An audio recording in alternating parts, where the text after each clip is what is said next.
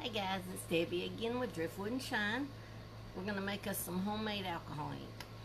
You have to have 91 or either 97% alcohol. I couldn't find any 97, and with the pandemic it's hard to even find this, so I don't know. But that's what you have to have, either 91 or 97. You need some clear bottles. The best ones are these little bottles from the Dollar Tree. You get 3 for $1. But that's the only empty one that I could find. So I'm going to use this one, which is not good, but I can transfer it into a better bottle when I get some. Okay? You have to have needle nose pliers. I use gloves because it's very messy. Sharpies, and I tried making some with the cheaper permanent markers. And they just were not vivid. I mean, they were very light. And when I put it on the cup, it almost, you almost couldn't even tell the pink was a pink when I put it on the cup. So I just stick with the Sharpies now. And then some people use X-Acto knives, and I'll show you what they do with them. I don't, because that's just a messier way for me. So what you do, of course, is open your pen.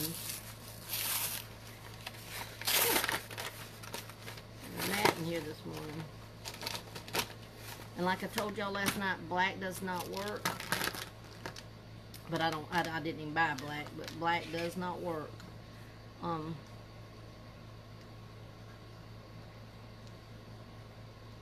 gonna try a lime green. I don't have a lime green, and maybe a coral. That's what we'll make this morning.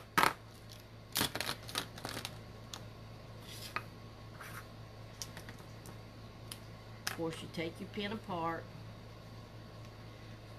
or open your pen up. Sorry, good goodness. And then you have to take the pen apart. This is your hard part. If you just turn it kind of like, oh, let me turn you down. I'm so sorry. If you'll take and like tilt it back and forth, back and forth, back and forth, it'll eventually come out. It will. There. See, like that. Then just lay your first part down. And then I just try to get this out.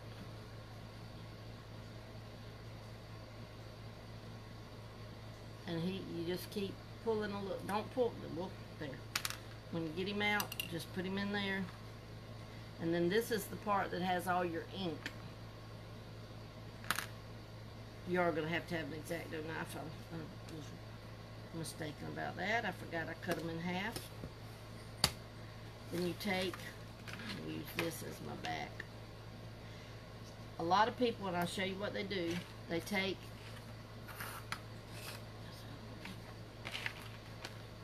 and rip down this whole piece of plastic sheathing,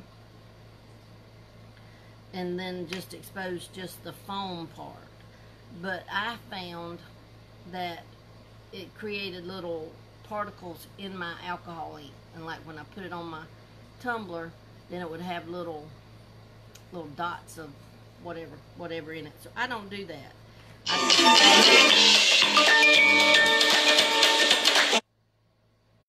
Sorry. Just take and hold it with your your needle nose pliers, and then I just cut it in half. So you do have, and you can use scissors to cut it in half, guys. You don't have to have X-Acto knives. You just cut it in half.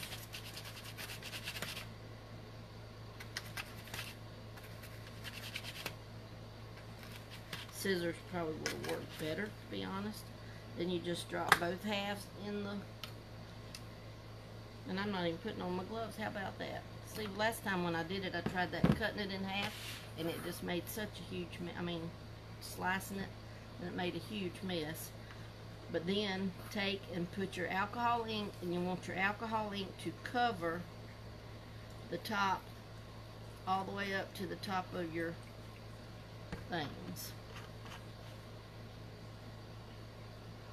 Just like that. It doesn't look like much right now, but it'll take give it about to tomorrow, and it'll pull all that ink just kind of smushes out. But you can already see where it's going to be a lime green alcohol ink. And we'll do one more. This top is not good, but I just be careful with it. Okay, and I'm going to try, because I don't have coral, so this will be cool to have a coral color.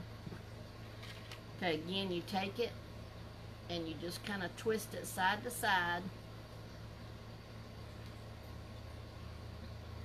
Ooh, that one come out easy.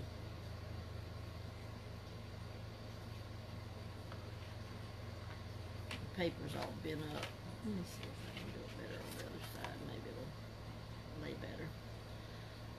Then pull your point out. Just be careful with that because it will tear up. I'll tell you, I've tore up quite a few. There you go. We're going to put it in our bottle.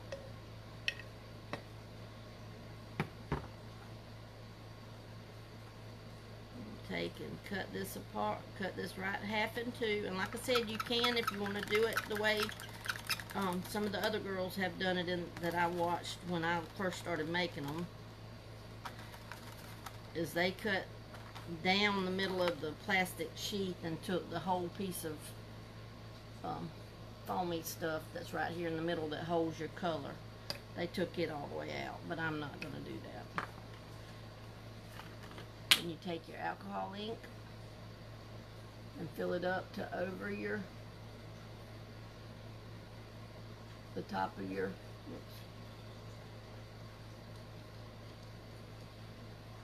There you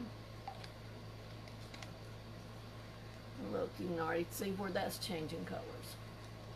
But you just let it sit. And these are cosmic colors. So I'm assuming they're going to be a little neonish looking when they get through. Wow. And I'm going to tell y'all, if y'all don't know, any of y'all that craft, get you some baby wipes. Even the cheap baby wipes, they are just miracle workers in the craft world to me.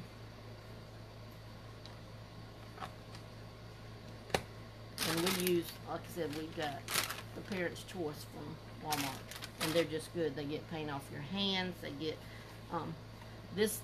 It didn't come all the way off this one because I didn't keep rubbing it, but I had in permanent marker wrote across here yellow because this used to be my yellow jar. And it, even after all, and these have been, my alcohol inks have been done, they've been done a good year, if not longer. And it literally took the word yellow off of there after sitting there in permanent marker for over a year. So get y'all some, that's a must-have in a craft world. Is some, and permanent markers like the alcohol inks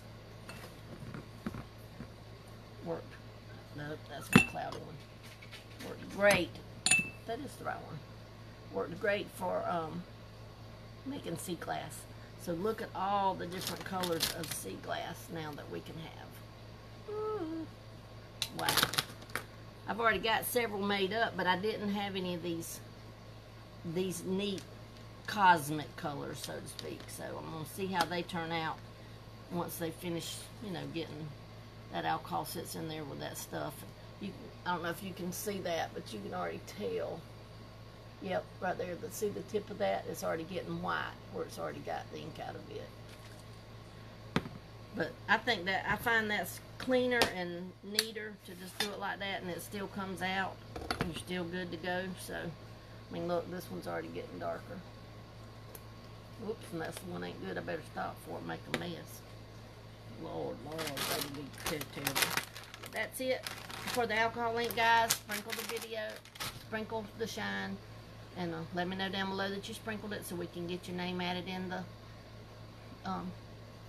giveaway roulette wheel. That's what we call it because that's what we started using. I love that because y'all can watch it and see where it ends. I like that. Hey Wanda. Hey Lori.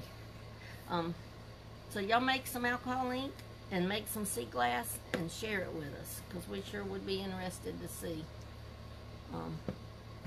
how it works. And you can try some of the cheaper brands. I noticed Walmart had a cheaper brand this morning, but I did the other ones that I tried, I'm gonna be honest with you, I got from the Dollar Tree, the ones I tried that didn't work. So you could try the ones from Walmart, that cheaper brand, that may work. And then again, it may not, and then you're out that money. I don't know. I'm going to just stick with the Sharpies to make them. I'll get me some more jars from the Dollar Tree and get these other colors made up, and then I'm going to make me some more sea glass jars. I'd love to have some jars in all those colors. That would be awesome. Be awesome. Because I could paint it on the outside. You know, I could paint my sea glass on the outside like I did these jars. And then that way I can still put anything I want to inside. And I'm going to start using, in my kitchen, once I finish getting it ever done, I'm going to start using mason jars for like my black-eyed peas and for my lima beans and for my rice and all that kind of stuff. And so as long as I paint it on the outside, then I'll be able to use the painted ones for to put all my stuff in. Wouldn't that be pretty lined up there with your rice and your black-eyed peas and your stuff? That would be awesome. That's what I'm gonna do. And I'm gonna have, once my kitchen ever gets through, and y'all gonna be with me. Y'all gonna be with me when I do my countertop. On my, I built me a sink base because I got me a galvanized tub and made me a sink out of it. And I built the part that goes, the dishwasher goes under, and I've got me a shelving part, and then I've also built on a part that has my galvanized trash can in it. I'll be finishing it out today and tomorrow. It just gets so hot around here, I can't be outside cutting too much, but I'll finish it out, and then once I get it finished out and get my wall done behind it with my tile and stuff, then I'm going to go ahead and do a process on my countertop that y'all going to be in there with me. Y'all be able to watch it. It's going to be awesome. It's called like a Dutch pour. It's going to be awesome. I can't wait for that, but it'll take a little while for me to get there because I've got to work as I have in the morning time to do before Mama gets up for stuff like that, because I can't be off in the kitchen while she's up because she tries to get up and then I'm scared she's going to fall. So anyhow, we're going to work on it. So thank y'all for joining me this morning, and y'all make you some alcohol ink, make you some sea glass, and please, please, please share it with me. Okay? All right, guys. Love you. See you later.